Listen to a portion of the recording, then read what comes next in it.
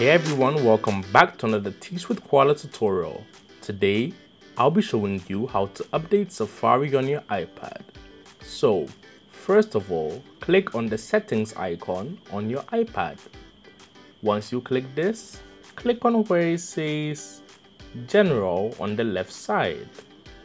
Once you click on General, select Software Updates. Software updates should lead you to a page where it checks for automatic updates on your iPad. So, as we can see, I have a few updates to install on my iPad. To proceed, I just have to click Download and Install. It may ask you to type in your passcode. Be sure that your iPad is uncharged whilst doing this process. Click Agree to the terms and conditions, and then your iPad should proceed to make the updates. Happy learning, everyone!